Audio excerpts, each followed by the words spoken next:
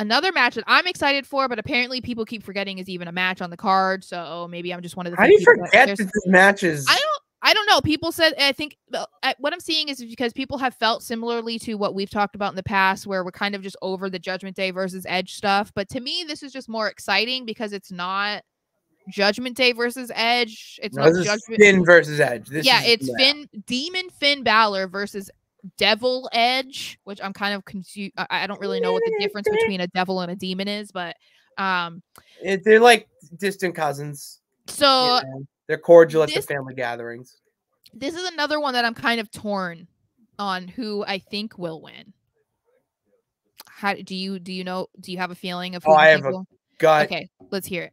Checked it twice. It's Finn Balor.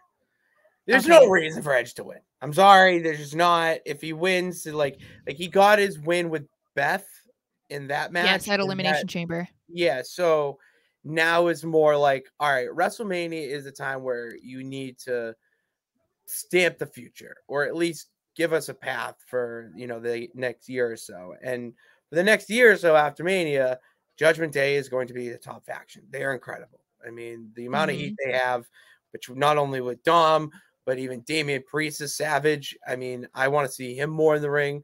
Rhea's going to be champion. Oops, spoiler alert, she is. And then you have Finn Balor, who he needs some sort of title run soon. And what a better way to kick it off than defeating a former WWE champion, a Hall of Famer, in a Hell in a Cell match that you can then stamp as your match and make it your own in a way. I think it's a no-brainer.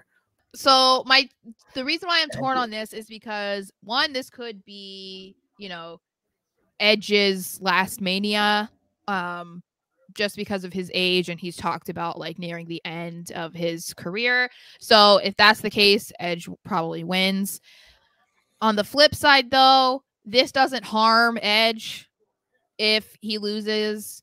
And if they're going to be bringing back the Demon, which is something that they have shelved for years at this point, and the last time we saw him, it wasn't great. They really didn't let Finn do almost anything as the Demon, and it wasn't ever really taken seriously. It was almost like treated so gimmicky, which to a certain extent, okay, sure, whatever, but it's supposed to be, I don't know, like I don't know how to like put it into words, but it's supposed to be a different side of him that is supposed to make the match better. It's supposed to make him better. Like, it's supposed to just be something that, it's like Brood Edge. Like, they brought that out because it gave you that same feeling. So that's why I would like to see Finn win. My only issue is, someone brought this up when they were talking about their matches, their predictions as well, is they felt like if Finn wins, doesn't that kind of make it seem like the door is still open, that this feud is not done, that there's still a reason for Edge to like say he has an issue with the Judgment Day?